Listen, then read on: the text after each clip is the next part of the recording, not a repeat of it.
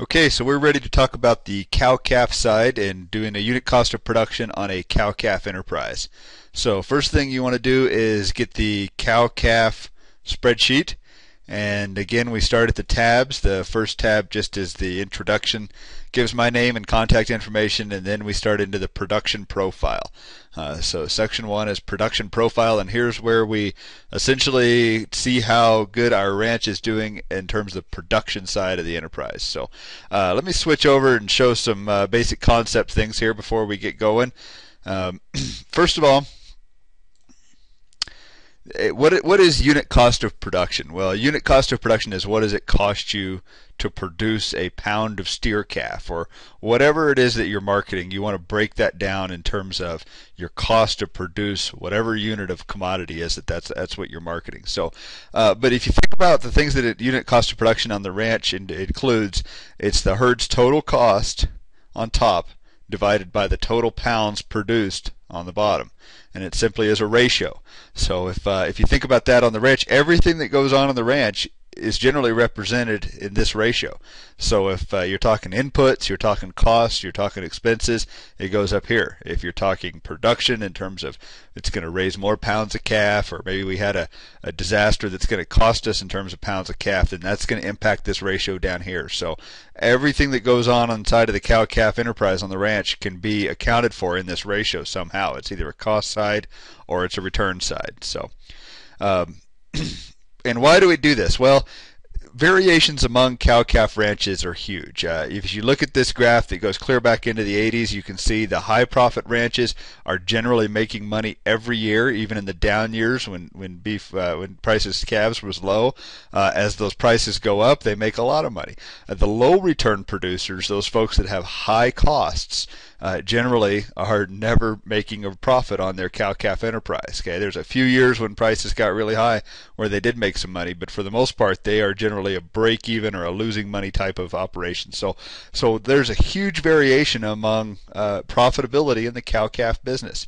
So why do we do unit cost of production? Well, it helps you determine where you fall in this ratio, and if you're in the middle or on the low end, we're going to help you identify some strategies to move yourself towards the higher profit side of that ratio. So, all right, so let's jump back into this. So as we sit down to think about the production side of our ranch, the first thing we're going to need is our number of beef cows. And there's 2 times of the year to count cows. And I'm going to jump back over here and show you this because it's easier to see on a graphic.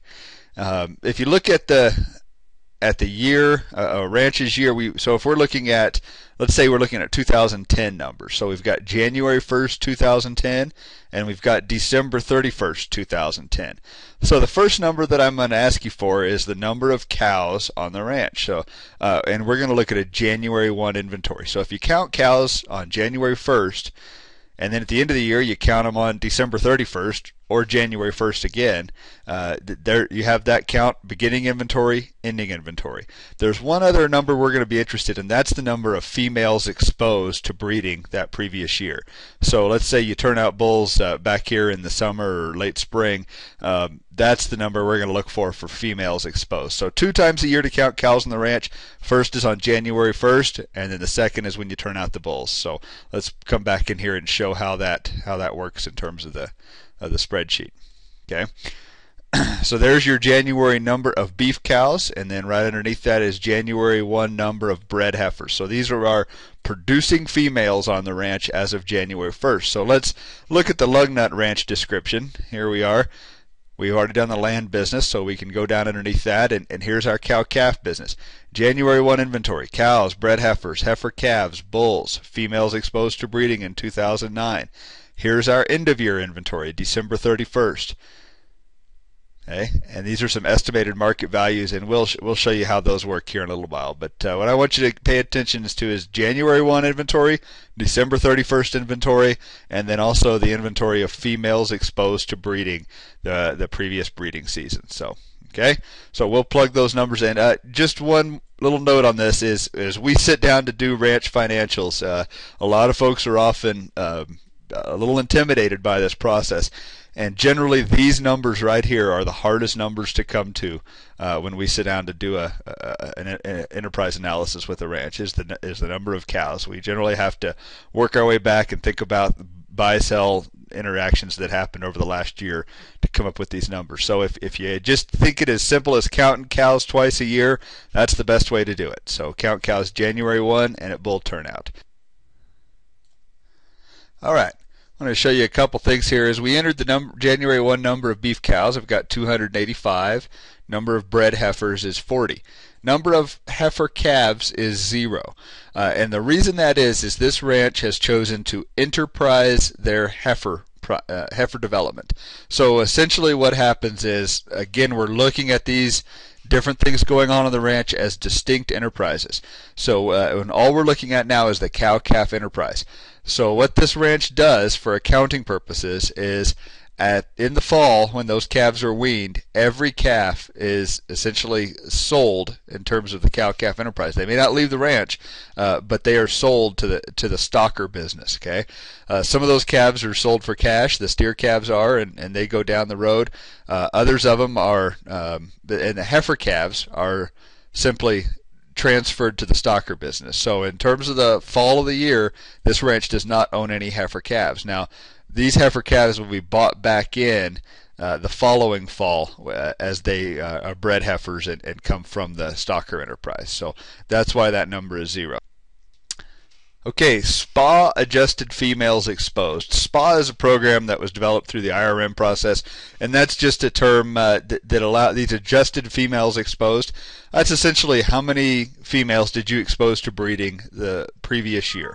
The reason the SPA adjusted is in there is if you want to use this worksheet here and go through to help figure that, it allows you to remove from your production figures females that you had marked for cull before turning the bull out. So let's say you had some cows that you knew you were going to get rid of, but you wanted to go ahead and try to breed them to sell them as breds instead of opens in the fall.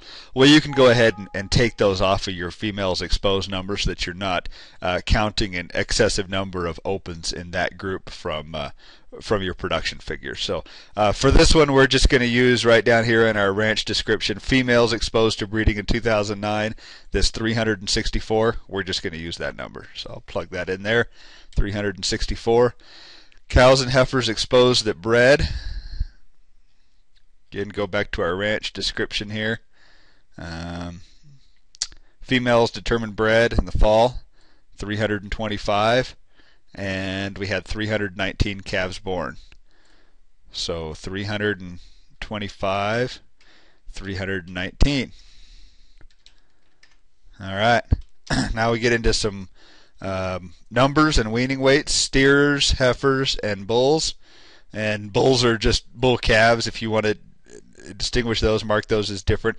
Each one of these fields you can add things to or take them away if they work for you, if they don't work for you. So steers and heifers is all this ranch is going to keep track of. Calves weaned in the fall of 2010, 137 steer calves, and they average 515. 137 steer calves, and they average 515. And our heifer calves were 166, averaging 475.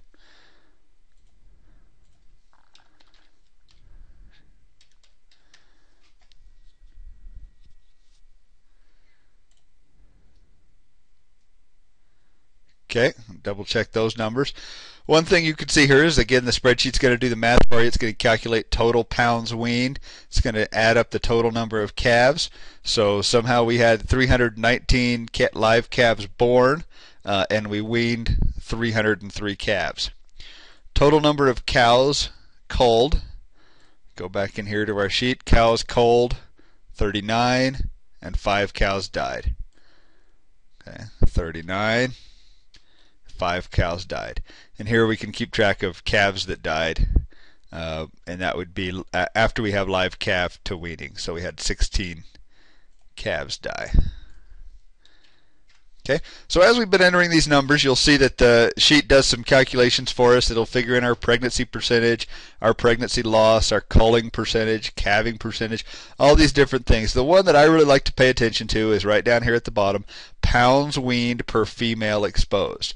And that number right there gives you a really clear picture of the whole production of this ranch. So anything that can happen on the ranch in a production side is taken into account in that number right there. So if we weren't able to get cows bred, if we had heavy calf losses at calving, if we had losses between calving and weaning, if we had light calves or heavy calves, whatever that can happen production side, it's taken into account in that number right there. So that doesn't translate to profitability, and we'll see that later on. But it just gives you a picture of the production side of this ranch. So this ranch is raising 410 pounds of calf for every female exposed. So that's the production tab of the cow-calf unit cost of production spreadsheet. So we're ready to go on to the gross income side.